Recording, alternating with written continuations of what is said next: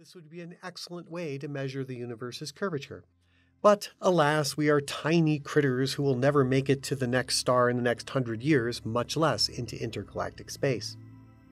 We've been talking a lot about metrics and how they measure distances between 2 points separated by small intervals. I want to show you what a metric really looks like and how we get curvature from it. To finish out this long video, we have to lightly skate over some heavy maths. So buckle up, here we go. The metric encapsulates all aspects of the space into a compact form. It determines at every point, P, in the space, the way we measure the distance at that point for each coordinate direction in the space. Thus, we have a bunch of coordinates, and they can be in any coordinate system that spans the space. The space has n dimensions, and we have some dxi or dxj for each one. The superscripts and subscripts I and j are just indices that help us keep track of the coordinates. With 3 spatial coordinates, we would like to use n equals 3, like we've been doing for this entire set of slides. The double summation sums over all possible combinations of the coordinates.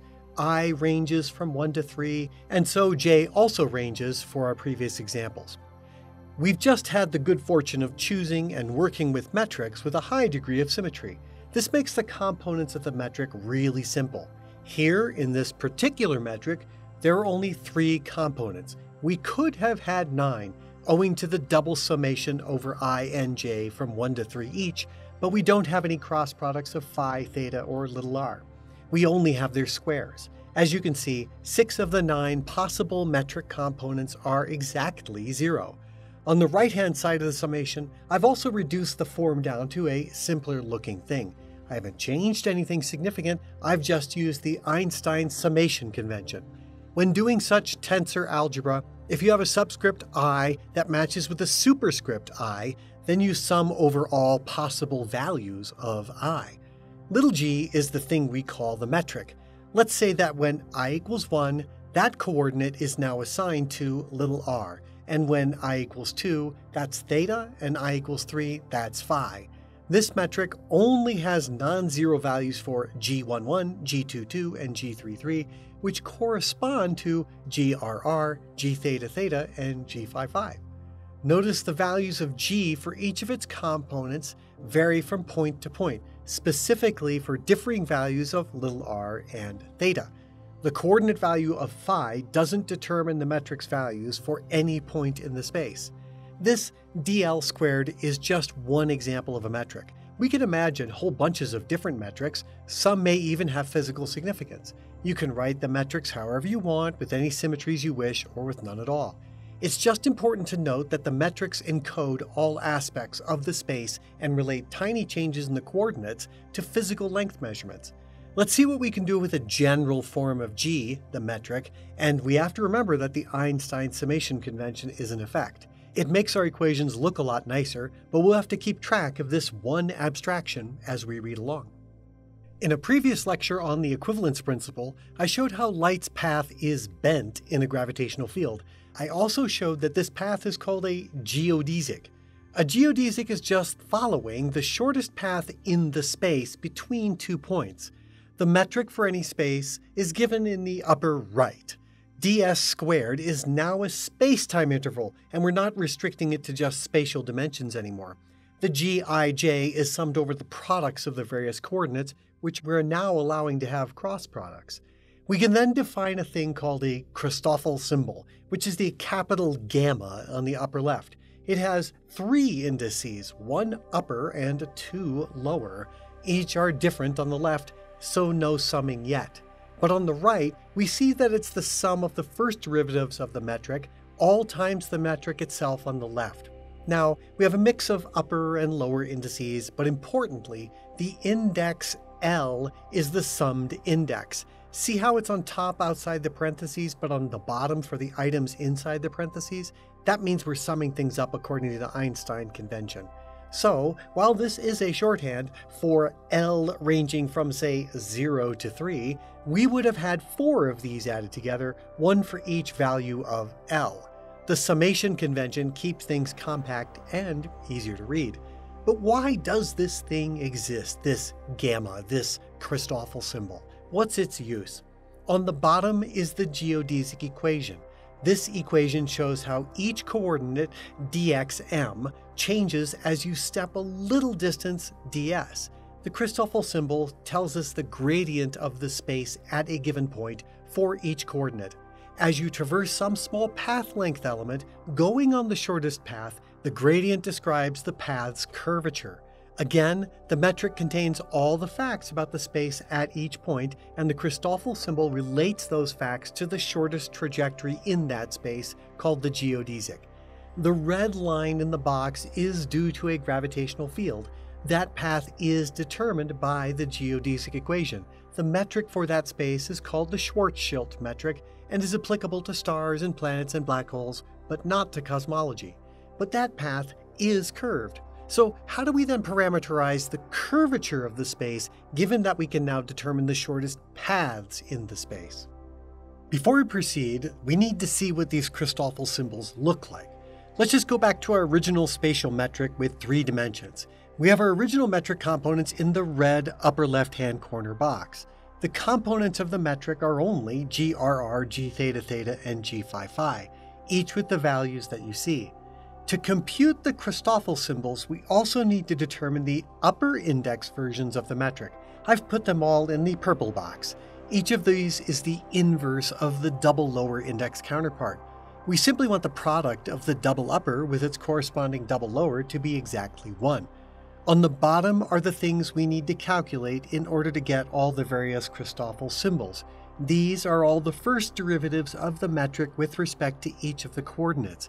Since there are 3 components to the metric and 3 coordinates, we need 9 first derivatives. I'm using the really compact comma notation for partial derivatives with respect to each coordinate rather than the more traditional dg dx style that you see in the Christoffel symbol. This makes it even more compact and for the ease of writing on blackboards and keynote slides. After doing the algebra, we end up with only 4 non-zero derivatives. Let's see how to use them. With these first derivatives of the metric in hand, I can now evaluate each Christoffel symbol, shown in green in the upper right. There are a whole wad of these because m, I, and j all have to take the various combinations of r, theta, and phi. Luckily, a bunch of them are 0. I'm only showing you the non-zero Christoffel symbols. The yellow ones all have the upper index as r. Here I've evaluated the upper index m for coordinate r. We get 3 non-zero symbols for r. Interestingly, each of them is dependent on the curvature constant k. For a flat space, k would be 0, which would simplify these symbols a bit, but k can be a positive or negative number that is constant of the space. It is in these symbols where the curvature shows up. The other symbols, which are principally angular dependency values, do not rely on the curvature constant. Also, none of the symbols depend on the coordinate value phi. These 2 factoids demonstrate the isotropy of the space. What they're saying is that if the gradient of the space as we orbit or curl around the origin at some fixed radius r changes due to the curvature, then the curvature in one direction would be different than the curvature in another direction. We already know that this is not the case, so these symbols just encode the isotropy in these mathematical artifacts. All these symbols can now be used to calculate the intrinsic curvature of the space. Let's see how to do that. The answer is here, the Remon curvature tensor. A little while back I described the process of how we can determine curvature by parallel transporting an arrow around a short loop following geodesics. If the space is curved, then the arrow's final orientation and possibly its magnitude will deviate. Now we can finally quantify that statement. The Remon curvature tensor is the thing you get when you actually do this experiment in curved space and make this measurement. This tensor, which you can think of as a powerful function, takes as inputs the coordinate basis for the space, some vector you want to push around the space, and the lengths of the sides of the loop. In this diagram, the starting vector is yellow v with an arrow over it. That's the red arrow pointing straight to the right above it. We then parallel transport yellow v upwards a distance dA. It might have changed a little bit. Then we parallel transported a distance dB to the left. This adds more changes. Then we parallel transported down a distance dA on the left. And finally, it's transported back to its original location through a distance dB to the right. The end result is the orange arrow. The orange arrow differs from the original red arrow by some delta V, here seen as a little green arrow. The Riemann curvature tensor is the object that tells us how much and in what direction little green delta V is pointed. Zero curvature means zero delta V. We walked it counterclockwise, but if we'd walked it clockwise, the change would be in the opposite direction. A logical question might be, doesn't going back and forth along the same distance just cancel each side out? And that is a great question.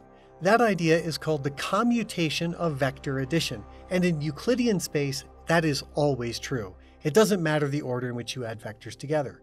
But in a curved space, it does. Vector addition does not commute in curved spaces. The Riemann curvature tensor encapsulates that non-commutativity into one hairy-looking expression. Here we can trace the progress of the metric through the curvature. We see that if we start the metric in 3 spatial dimensions, we don't have anything along the way that adds more spatial dimensions. Each of the mathematical tools just uses the metric in more and more detailed ways.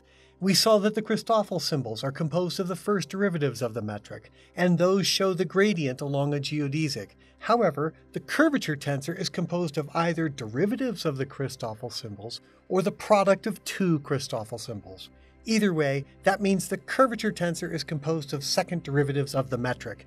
That is a change in the gradient of a path.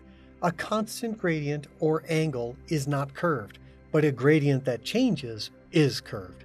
But again, what's it curving into? Again, the space itself has a property that we call curvature, and that has important analogies to hills and valleys and slopes and arches, but those analogies break down when talking about spaces that are not Euclidean.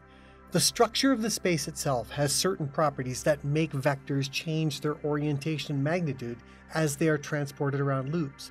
An important side quest to the Riemann curvature tensor is the Ricci curvature tensor. We see that it looks a lot like the Riemann tensor, but we're summing up on the first and third indices. To indicate this, I've changed rho and mu to A. I've also changed index nu to I and sigma to J. For those in the know, I've skipped over the Bianchi identities and the resulting antisymmetries that lightly change the order of a couple of indices. The Ricci tensor is a slightly different measure of the curvature of a space. It shows the change in the volume of a space that is bounded by short hops along nearby geodesics. If you take 2 geodesics that are initially parallel, they will bound some volume in space. Now, walk a short distance along both geodesics and measure the volume between them. The Ricci tensor tells the change in that volume. Why bother to make this thing at all? Well, remember that we eventually want to relate this back to physics, and we need to know about volumes in physics, and very often what is exactly inside that volume. I've of course skated completely around the derivation of these tensors, and I'm just handing them to you, like a croquembouche baked by a master French pâtissier. I'll have to do a full derivation video on this at some point. But if you're dying to learn, then I'll have to leave you to study proper books on relativity, such as those by Weinberg, Wald, Schutz, Hartle, or even the epic Gravitation by Misner, Thorne, and Wheeler. It's really important to point out there's a huge mathematical formalism that underpins the study of non-Euclidean geometry. Even current topics in cosmology that have arisen due to the Hubble tension that explore modifications to Einstein's general relativity, they all use the same mathematical constructs, proofs, and theorems. This is the language of spacetime, no matter the physical process you're studying. Now let's see why the Ricci tensor is important.